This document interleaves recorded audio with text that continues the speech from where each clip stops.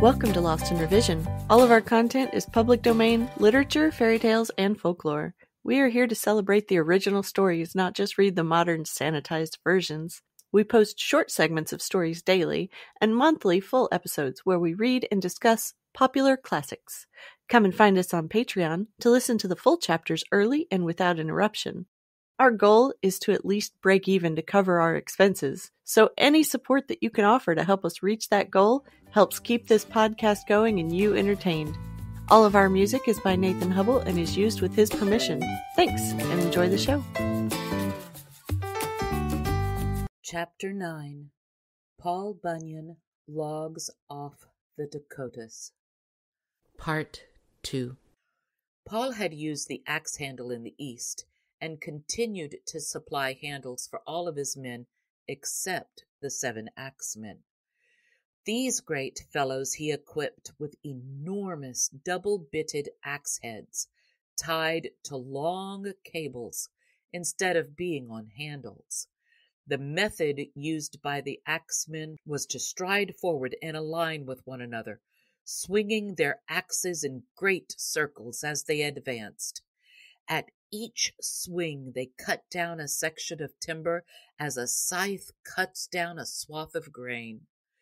Since the trees all leaned so that they fell evenly and didn't get tangled together, the gangs that followed the axemen made fast progress in cutting the fallen trunks into the proper lengths for logs and piling them for skidding to the river.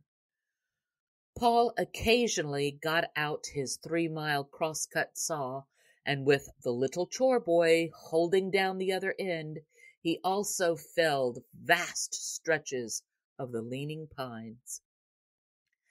He had so many other things to look after, however, that he worked with his saw only part of the time, trusting to the 7 axemen to do most of the felling, and well did they live up to his faith in them. It is said that his crews cut over 1,000,000 feet of logs a day during that winter in the Dakotas, and most of this work was done by the 7 axemen. Each of the axemen had 5 fleet-footed helpers who did nothing but carry dulled axes back to camp and bring out fresh, keen ones again. The problem of keeping the 7 axemen's blades sharp was at first a troublesome one. There were no hills in the Dakotas steep enough for them to sharpen axes as they had done in Maine, so a new way had to be found. "Well," said Paul to himself, "since we can't use the stones as they roll downhill, why can't we have a big stone that can be turned while it stays in one place?"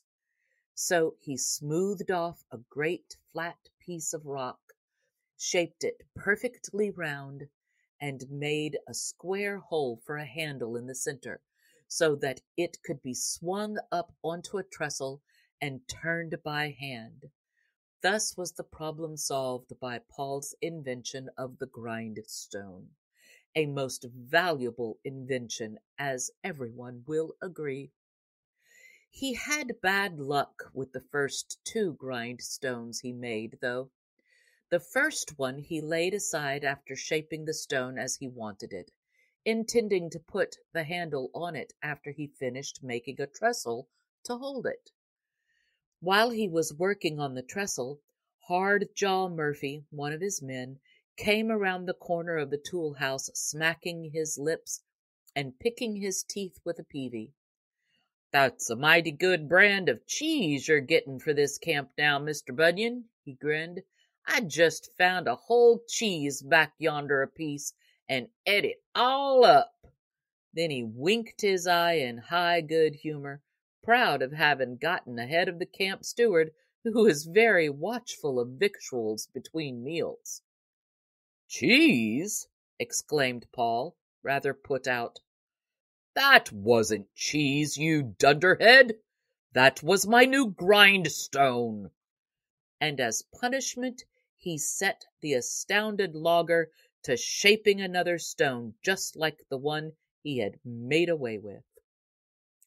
The second grindstone was soon finished and mounted, and it was a very large affair. It did the work of sharpening tools quickly and well, and was very popular with all in the camp, except the little chore boy, whose task it was to turn it. He finally got so tired of sharpening axes with it that one day he became very angry and threw it out of sight. Paul came along a few minutes later and saw that his new invention was missing. "What has happened to the grindstone?" he asked in surprise.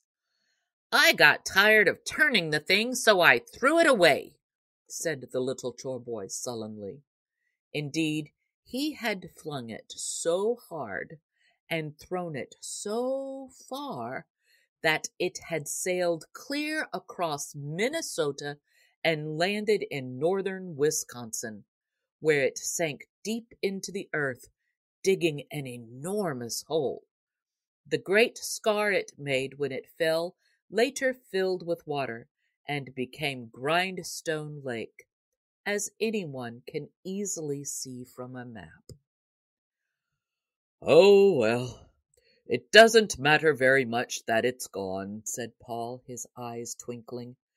"It was getting too small to do the work anyway."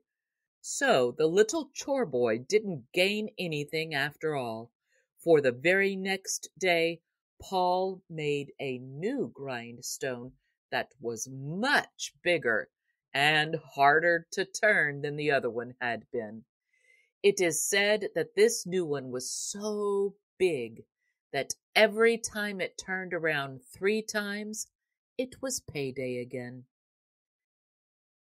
Thanks for joining us today. Check us out on Patreon. The Storytime level is only $3, and you can help us meet our small goal of breaking even and covering our expenses. Your support helps pay for all of the things that podcasting requires, and helps keep this show alive and growing. If you can't afford to support us financially, go give us a good review, subscribe or follow, and share with your friends and family. Feel free to fact check us and offer suggestions to make our show better for you. You can also send us an email at lostinrevisionpodcast@gmail.com. There's a lot more waiting for us all at the end of the road.